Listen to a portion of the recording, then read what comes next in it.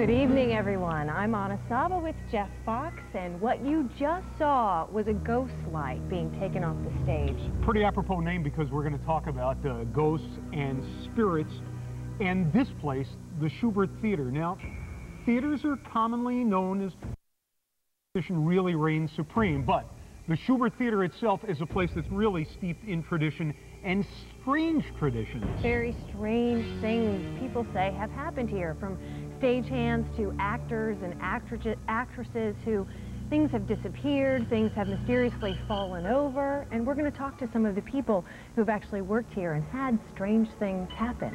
Take a listen to their own stories right now.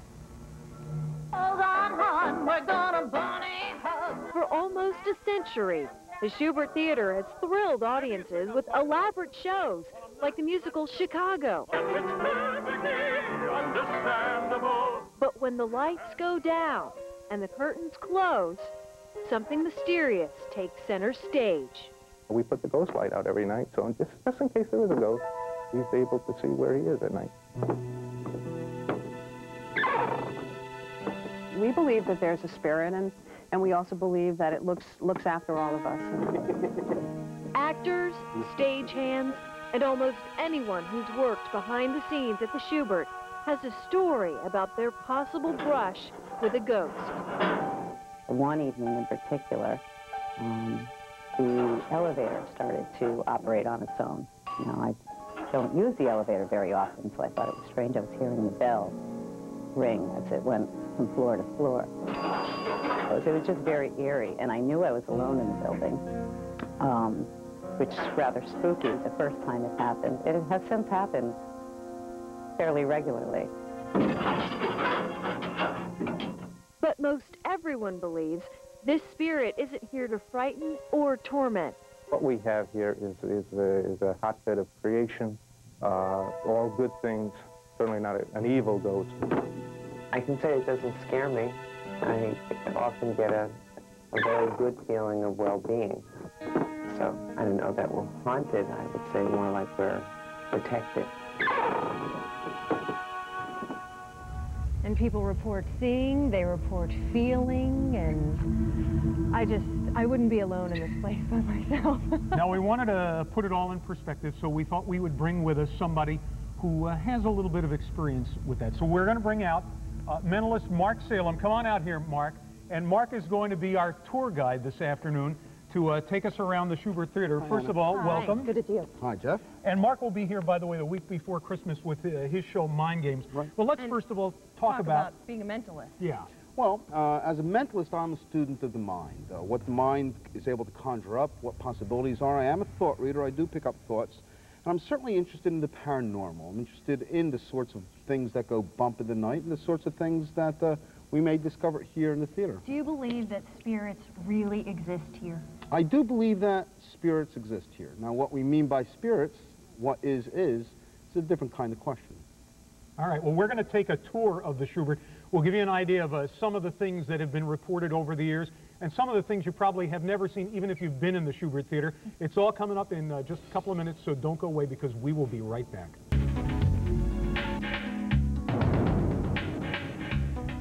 And we call this the Search for the Shubert Spirit. I'm Geoff Fox with Anna Sava, and we are joined by mentalist Marc Salem. And Marc, you are a very credentialed person. I mean, you have a PhD, no fooling, you know what you're doing, right? Well, we're going to find out. Okay. You know? Take us on a tour and explain to us first of all, what we're doing. I discovered this theater. I came here a number of weeks ago because my show opens here in December, and as soon as I walked into the theater, I felt all kinds of sensibilities going on here. And I began to ask people in the crew, I began to ask people backstage, you know, what's going on here? I mean, is this place full of this odd energy? And they said yes, and I began to hear stories.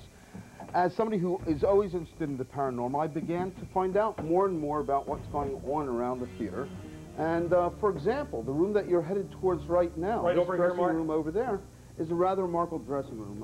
I know that Katharine Hepburn had used this as her dressing room. It's also called the quick change room. You may see there's a mirror over there, and people have often said by looking in the mirror they have seen other reflections behind them. In fact, the King and I, the last incarnation of the King and I that was here, the person playing the King turned around and he said that he saw Yul Brynner standing there. And what does that mean?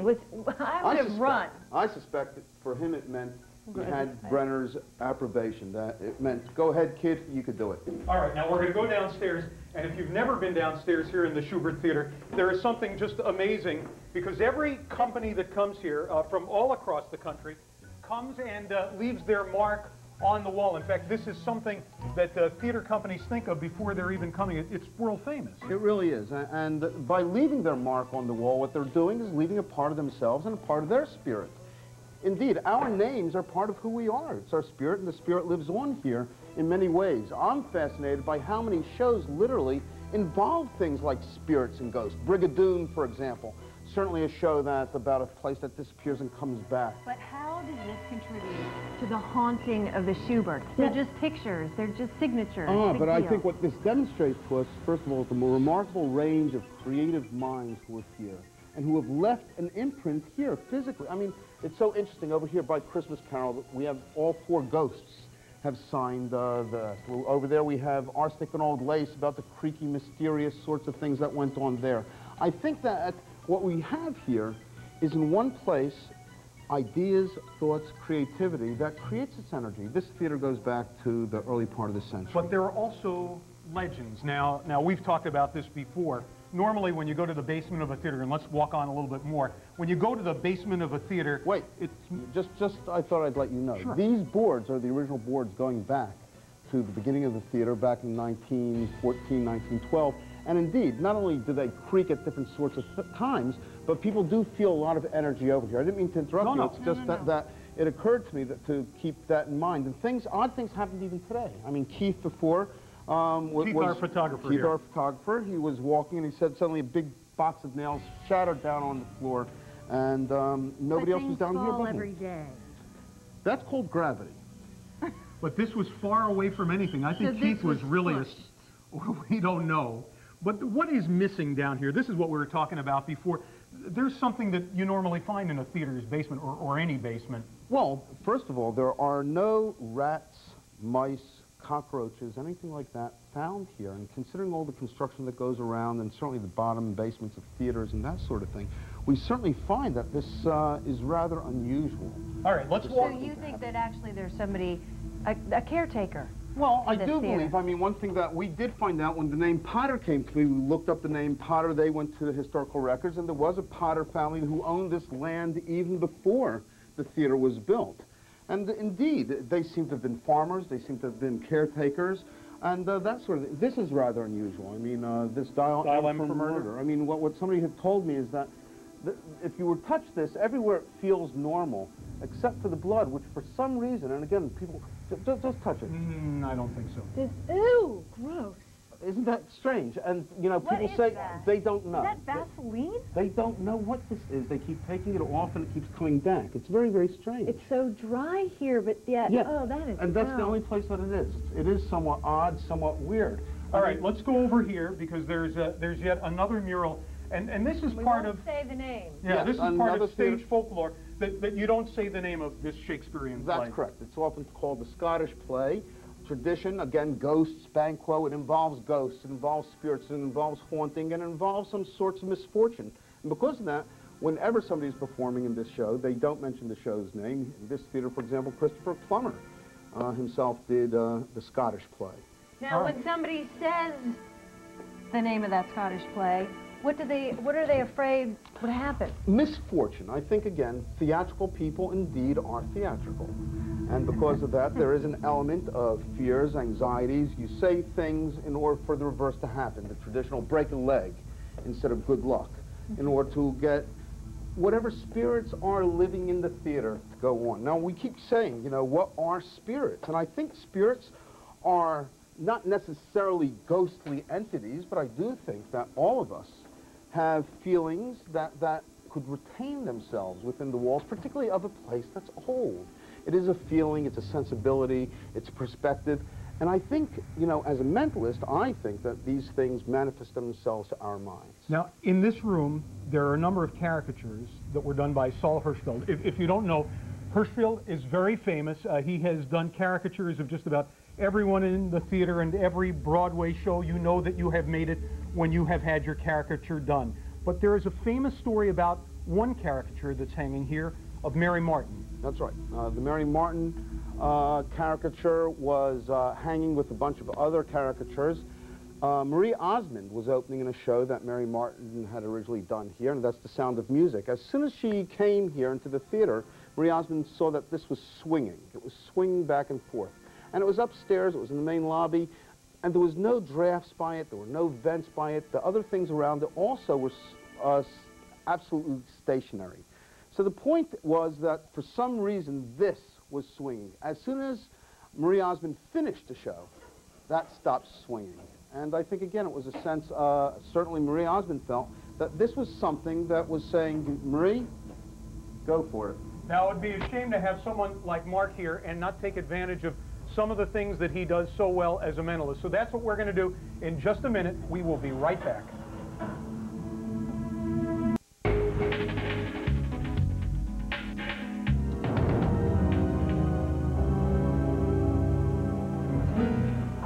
And welcome back, everyone. I'm on Sava with Geoff Fox and, more importantly, Marc Salem, and we're conjuring up spirits here at the Shubert Theatre. We're going to head over to the stage right now and kind of let Marc do his thing. Yeah, and as we walk in, we should tell you that the Shubert has been around for a really long time, since the early 19-teens. Used to be that when a show would open on Broadway, first thing it would do is it would have previews either here or in Philadelphia or in Boston. So some of the biggest shows you have ever seen or you've ever heard of really had their premieres right here at the Shubert Theatre in New Haven, and it is a beautiful theater and a beautifully preserved theater and a really great place to see legitimate theater. Indeed. Virtually every Oscar and Hammerstein show began here. Certainly Streetcar Named Desire with Brando was on this very stage. He was discovered here, right? That's right. All right, Marlon Brando. Right. We have you here, Marc, so we should take advantage of what it is you do. Okay, well, what we're going to do is we're going to simulate some of the sorts of things that have been done over a period of time in order to contact the unknown, and we're going to have some fun with that, and we're going to try some of these experiments. Okay. Certainly one of the classics that has been done in the last century involves slates. Okay, and this was always done by mediums. In this case, it's an extra large. So you at home know, we had talked about what we were going to do on the show, and we even ran through some things, but when we got to this point, this is where we stopped. So what we're going to see now is pretty much the first time for us as well as for you. Yeah. Geoff, would you just sign your name over there, please? Mm-hmm. And Anna, would you sign your name over here, please? Mm-hmm. And you sign your name over there. And basically, spiritualists in the last century would do this sort of thing. Indeed, this was considered very much the internet of its time. This sort of communication, which they were trying to have communication with things that were known or unknown. Anna, the other thing that I would like you to do, do you have the chalk? Right here. Okay, please take the chalk, just place it down over there. Great. Now, what I want you both to do, take the rubber bands, wrap that around the slate. There you go. And now wrap it the other way. Is this magic? This isn't magic, but it is a replication of what was done. Okay. Now, what we had were the slates. Now, to evoke what was felt at those times, they would call upon whatever it was there. Would they please help them? Would they communicate with them? Just to take this one step further, and you ask about magic, and let's take this into a little bit of the mind stuff as well.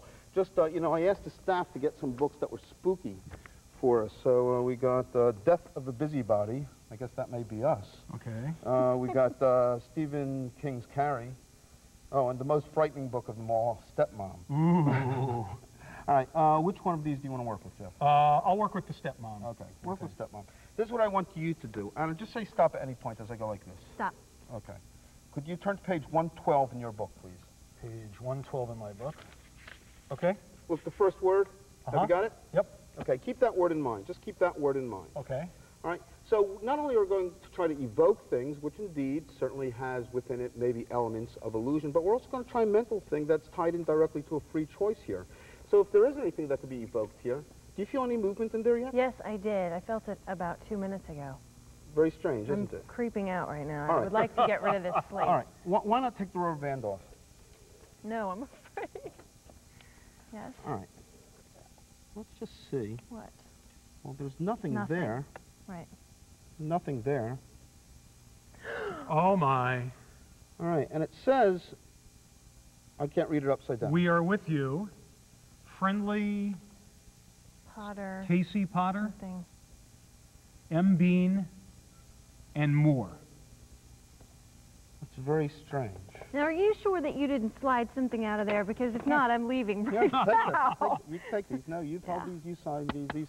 But let me ask you another question. No, these are, what was the word you were thinking of? More. It's right here at the top of the page there. The word is more. That's the first word. That's the last word on the slate. Oh, my.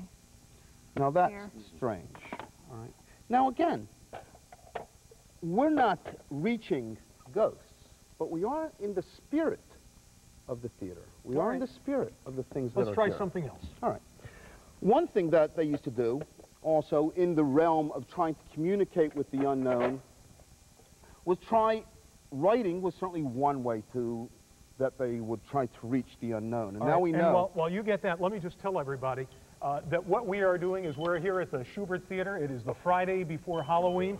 This is Marc Salem, who is a mentalist who will be appearing here in Mind Games coming up just before Christmas. And we thought we'd have a little bit of fun taking a look at the spirits of the Shubert Theatre this afternoon. Right. Now, spirits would also try to communicate through other kinds of ways, through the sound of what then was called spirit bells. Okay, you can just take it. You see, yeah, this is good. We want Anna to be the guinea pig in all well, of it. It has a nice little ring to it, doesn't it? It has a nice little ring, doesn't it? I'm a believer. And yes, I don't even want people to think that you know, earlier we had done something to pendulum, and you were afraid people would think that you were doing something with it. Right. So what I want you both to do, and everybody here, just imagine that the spirits were able to be evoked and able to make the bell ring, right? Use your imagination. Just imagine that happening.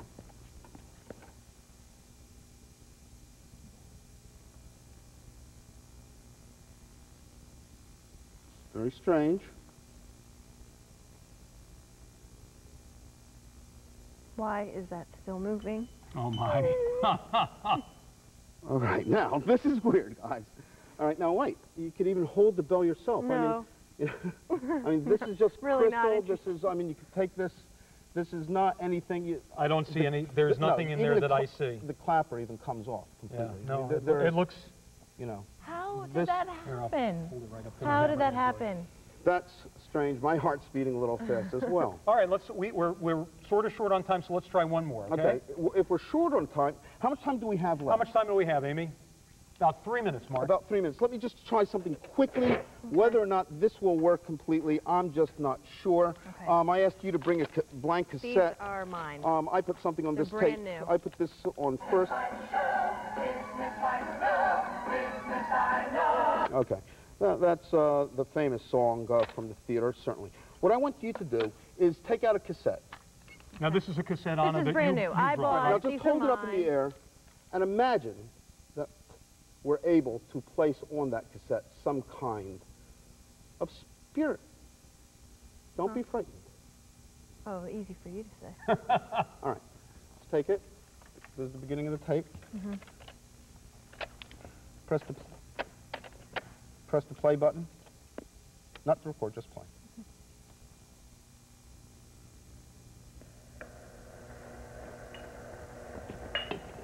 Just hold it. Now, this was an empty cassette. This is a brand new empty cassette. Anna just took it out of the package. Oh, God. Get me out of here.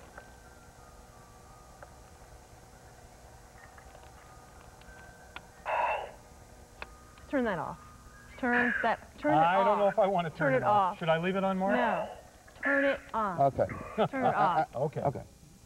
Don't be frightened. Oh, what? Listen. What was that? Okay. Well, now you can take the cassette home. And I don't think she wants it anymore, Mark. I don't we want it. we have under 2 minutes if you want to do. Right. If you The want to do one more thing. Okay. What's most important to keep in mind with all this is that the spirits of the Shubert Theatre are the spirits of entertainment. It's the spirits of enjoyment. It's just they're not frightening things. The No, don't of say the they're theater. not frightening, because right now I My believe Anna is heart about is as frightened as you get. But these aren't things for you to be frightened about. They certainly are unknown, oftentimes unexplainable. Really quickly, Mark, let's do one more thing before we go, okay? All right. We have about a minute. Okay. I didn't know that we would have that much time left. Let me let me finish with something that I had shown that parallels this a little bit, but this is a key that we had downstairs from the Shubert Theatre.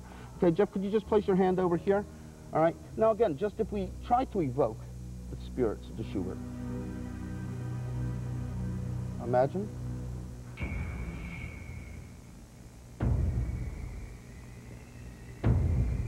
As far as I know, I am not moving my hand. And neither is Mark. And I don't think Mark is moving his hand. So that key does look like it's, oh my gosh. Now, All right. once again.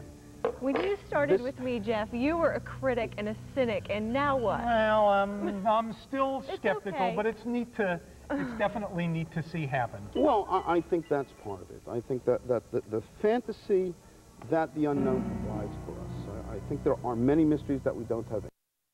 Is a unique place. I think that there are benevolent feelings here, that there are benevolent spirits. It could be the Potters, it could be the spirit of theater's past, and the other, who knows what else is here. Certainly the significance of the ghost light that we began with, that there's always a light in theater that's left there for those who may have gone to another side and who are always sitting down in the theater to find their way through. Mark, thanks a lot for coming and joining us this afternoon. You'll Thanks be for back having here me. at the Shubert the week before Christmas. That's it's right. called Mind Games. And thank you for joining us and taking a look at the spirits inside the Shubert Theatre this afternoon. Yes, as unnerving as it was, we had a really good time, and we hope that you did too. And of course, we'll leave a light on for anybody, the ghost light. The ghost light. For anybody who might still be around after we're leaving.